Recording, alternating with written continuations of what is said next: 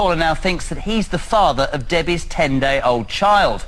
Now, Paula's son also happens to be Dave's best mate, ladies and gentlemen. Debbie's child is, in fact, if we can find out this, it could be her grandson. Now, I want to make this as simple as possible, right? Dave and Debbie have been on this show before, OK? She did a lie detector test to prove that she wasn't cheating on Dave. We did our best as well, I have to say, to help him get a job.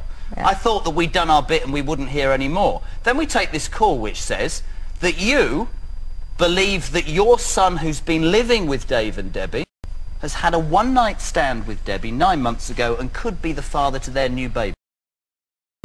How'd you find that out?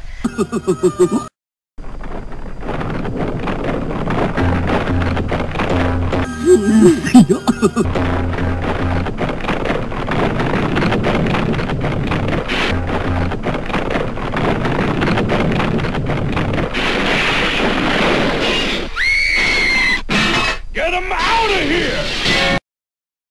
So you're saying Paul, your son, had sex with his best mate's girlfriend? What does that make your son? Interestingly, she'd already done this lie detector, as I've already said, and passed it. Oh, good. Where does your son stand in all of this? What's really sad is that this child is 10. This baby's been in an incubator for 10 days. Get him out of here! Dave doesn't want to bond with the baby because he doesn't know the truth. Where does your son... does he... Debbie wants to forget that she admits that she slept with Paul. She wants to forget about that and continue her life with Dave. But you're saying, hold on a second, I'm the grandmother.